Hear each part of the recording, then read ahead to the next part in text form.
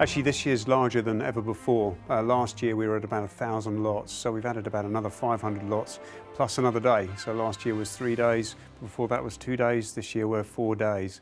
So it's a big step up for us, which makes it that much more of an exciting event for us.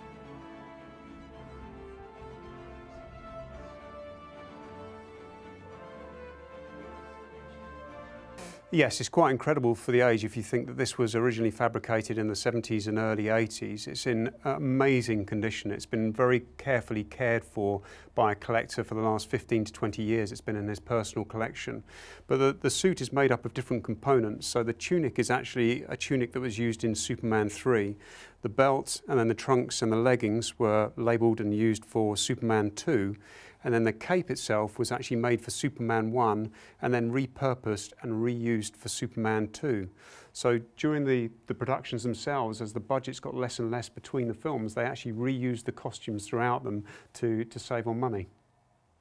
So let me just show you the cape here. So the cape itself was made for Superman 1 and then repurposed for Superman 2. And for Superman 1, it was actually used with a harness. So these were cuts that were slit into the cape, which have then been stitched up and re-sewn when it wasn't required for harness work for Superman 2.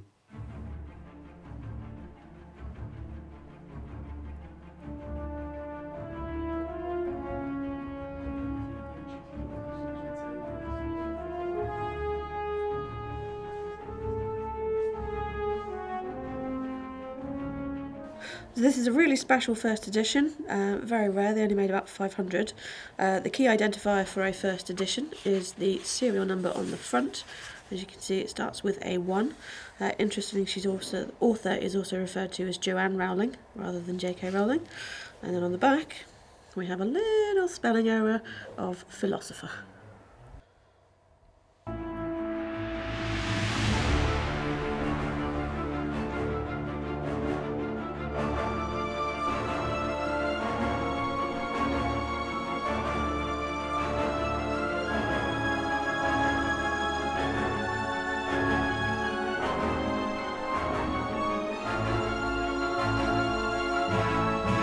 So there are a number of different things that collectors are looking for when they're sort of understanding where the value should be for something and how much in demand it's going to be.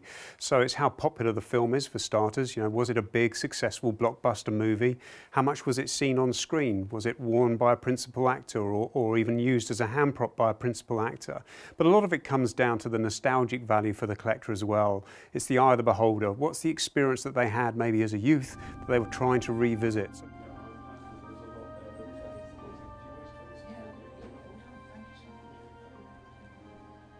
Absolutely. When we get items into us and they've got wear and tear from production, you know, if they're a little bit sweaty, if they're a little bit worn, if they're a little bit torn and damaged, if we can then match that up on screen, that's a process that we call screen matching, and that adds value. So we pause a frame of the film and match up that wear and tear to the artifact itself, and that adds to the provenance.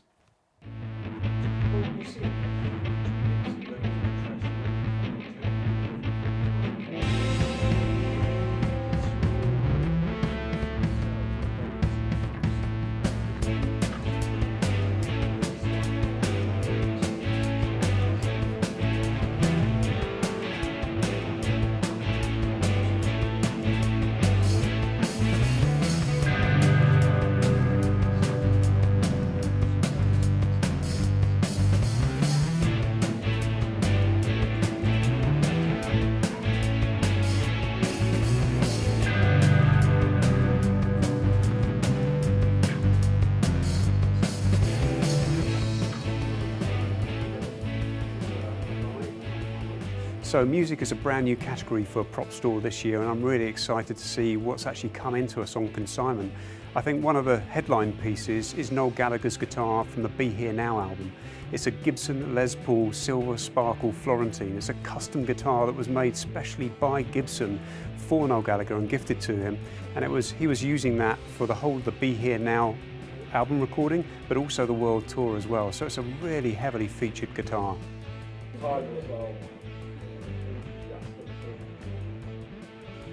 Which was 3,060.